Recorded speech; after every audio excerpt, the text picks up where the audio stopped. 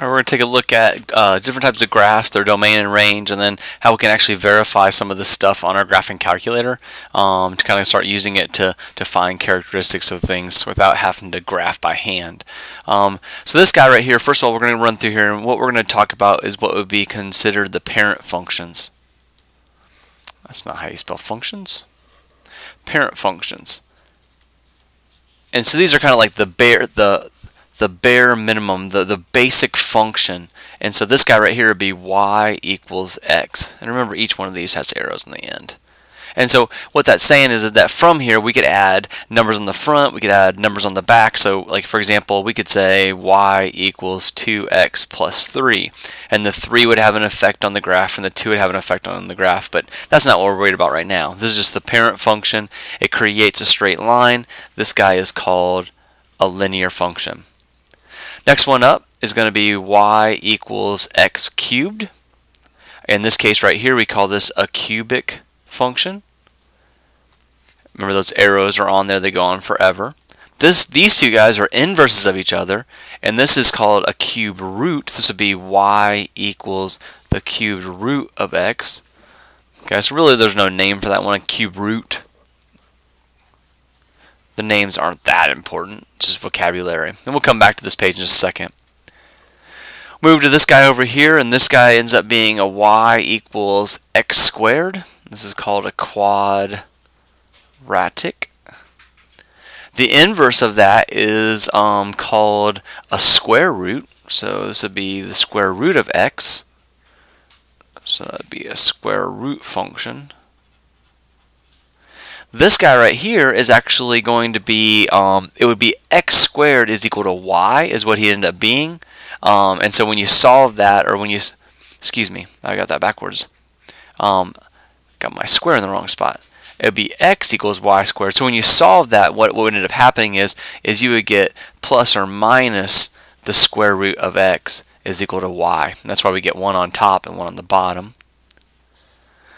The next one would be y equals the absolute value of x, and that would be an absolute value function. But the real intentions of this activity aren't necessarily to go through and to name them, but more importantly and I would write each one of those down as you're going, but then we're going to add more to it. The real conversation is about the domain and the range. So remember, our domain discusses our x values. And let's do this. Let's make a little note right here. So our domain are our x values. Our domain is our input. Our domain is our independent variable. Independent. And what else? X values, input, independent variables. That'll work for now. Alright, our range is going to be our y values. That's our output. That's our dependent variable. Alright, so as we go through here, what we want to do is we want to go ahead and identify the domain and range. So I'm going to just use D for my domain and then R for range. So the way that I do this is I take a look at, I start at the origin. So I come here and I talk about it like as though I'm standing here. So I'm standing at the origin. If I look off to the left, if I look this way, that's going towards negative infinity on the x-axis. Well, as I look out towards negative infinity, I can see that my graph is going on forever. So even though my graph is coming down, my domain is going out. So my domain will go all the way to negative infinity. I come back to the origin, I turn around, I look the other way. So as I'm looking out towards positive infinity, I say to myself, can I see my graph? And I sure can. Even though my graph is going up, it's coming out also at the same time. So my domain would be negative infinity to positive infinity. We take a look at my range. In my range, we do the same thing. I go to my origin, I take a look, and I look down. So as I'm looking down towards negative infinity, I can see that off to my side here, I can see my graph is coming down also. Even though it's still going out, it's coming down. So my range will go to negative infinity. I come back to my origin, I turn around, I look up, and same thing. As I'm looking up, I see my graph continuing up, up, up, up, and forever and ever. And so my domain and my range would be considered negative infinity to positive infinity. Now that's also known as all real numbers, but when you put this into MyMathLab, this is what they're going to want you to put in. Take a look at the domain on this guy. So once again, we come back to our origin. We look off to our negative infinity on the x-axis. And we say to ourselves, okay, well, as I'm looking out, I mean, I see out of the corner of my eye, I see my graph is coming down, but is it still coming out? And the answer is yes. Even though this graph comes down very quickly, it's also ever so gradually coming out. So ever so gradually, it'll keep on coming out and out and out. So my domain would go to negative infinity. I go back to my origin, I look the other way towards positive infinity, and I say, oh look, yeah, my graph's going up really fast, but it's still coming out. See, I mean, it's still gradually coming out, so it'll go to positive infinity. Same conversation occurs with my range. I go back to my origin, I look down, and say, yeah, clearly this thing is going to negative infinity. I mean, it's going down. I turn around, I look up. Yeah, sure. I mean, that's definitely, even though it's come out just a little bit, it's definitely going up. So once again, all real numbers. The last one, hopefully you can see this. We won't have to say as much about this one. In this case here, negative infinity to positive infinity, because I look off here, it keeps on going. It keeps on going. I do my range. In my range, same thing. Even though it goes up slowly, even though it comes down slowly, even though it goes up slowly, it's still coming down and it's still coming up. So my domain and range will also be all reals. Now what I want you to pay attention here before we move on to the next screen is this is a first degree, this is a third degree, and that's a third root. Those are all odds. Odd degree functions will have a domain and range that it's all real numbers. So these are all odd degree functions. So when you come across an odd degree function, you can guarantee yourself that your domain and range is going to be all reals for both of them. As we turn the page, just to kind of hold that concept and carry on, here, these would all, well, not all of them, these would be considered even degree functions. Excuse me, even degree. They're not functions because the vertical line test. So these are even degree, except for the absolute value. Okay, so as we look at this guy, we'll see that conclusion here, and you'll see what I'm talking about. So same thing, we got our domain. So we start at the origin, we look off to the left towards negative infinity, and yep, I'm going out for sure. And as I go out, I can look up and see that my graph keeps on coming out. So my domain would be from negative infinity. I turn back from the origin, I look the other way, it would be positive infinity. And hopefully at this point maybe you've hit pause and you're doing this on your own, and then you're just kind of going back and watching the video to see if your answers match mine. Now, the thing about an even degree function is it does have a restriction. It has a restriction on one of them. So in this case right here, if I go to my origin and I look down, I don't see anything. I don't see my graph.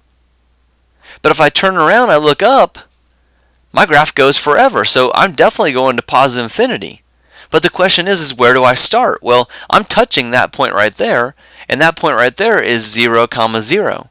So my range starts at 0, touches 0, so I actually include as a bracket using my interval notation. When I take a look at this guy right here, we do my domain, same concept. I stand here at the origin, I look to the left, and I don't see anything. I stand at the origin, I look to the right, it goes on forever. So I'm definitely going to positive infinity, but the question is, where do I start? Well, that ordered pair right there is 0, 0. So my domain starts at 0 and goes to positive infinity. My range, same concept. I stand at the origin, I look down, I see nothing. I turn around, I look up. Even though as I look up, it's really going out, it's also coming up. So once again, my range starts at 0 and goes to infinity. Take a look at the domain for this guy. I stand at the origin, I look to the left, I don't see anything. When I turn and look to the right, I see that it goes on forever.